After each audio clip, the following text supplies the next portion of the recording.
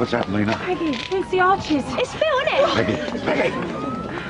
I think Phil's all right. It's Jamie. Hey, where are they?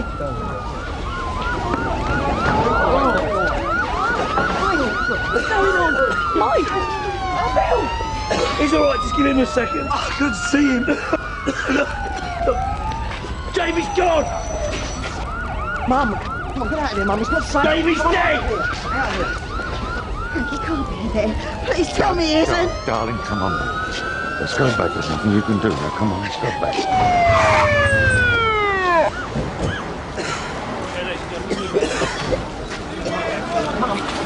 Come on, Louis. Calm down.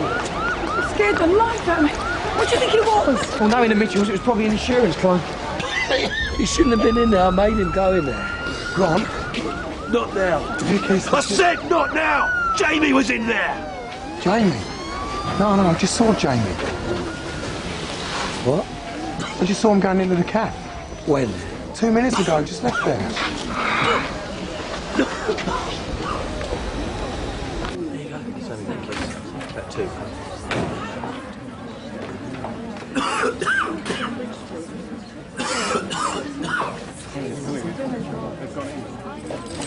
What happened to you? I was just about to come looking Jamie, we thought he was at the Archers. for you. Your lock was busted. I went and got a new There's one. been an accident. The Archers have gone up in smoke. I was just in there. Yeah, I know. We thought he was inside. He's all right. What did you say about the locks? Did someone try and break in? That's what it looked like. Those blokes that came round earlier. Oh, not now. Someone tell me what's going on. So Jamie was definitely all right? Oh, he's fine. It's a miracle the place was empty.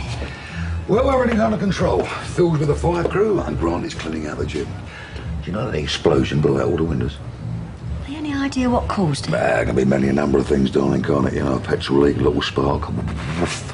Frank, is there anything you need me to do? Indeed there is, darling. Could you go downstairs and help Lena out for 5 minutes for me? Yeah, sure. You're a good girl. Hey, come on. Come on.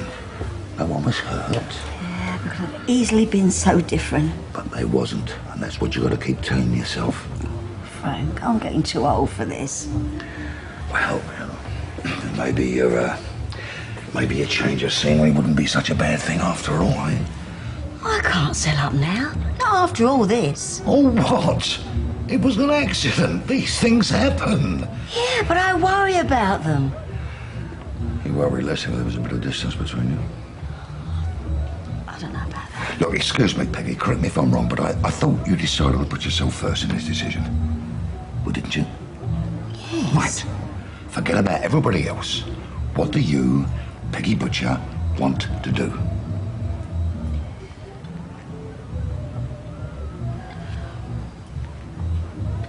I want what you want. Peggy, there is no answer, sweetheart. I mean, I know it's difficult for you, but you've got to make a decision.